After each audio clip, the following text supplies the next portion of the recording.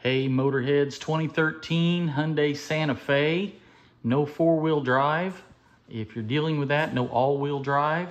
Kind of figured out what's wrong with that thing on this one. If we go back underneath here in the back,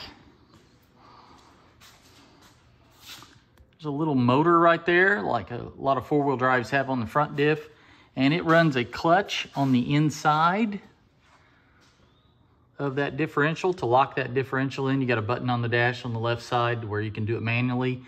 I can activate that with the scanner. I can show you that real quick. Over the scanner.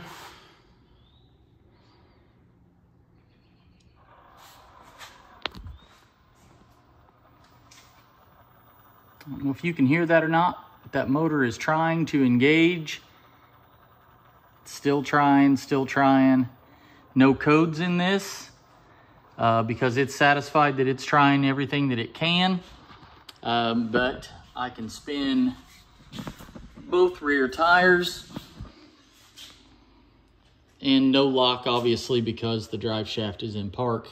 You shouldn't be able to spin those rear tires once that motor right there has locked that diff in. So gonna do some more research. I don't know if there's a rebuild kit for these diffs or if I have to just try to get a good used diff for it. Thanks. See you on the next video.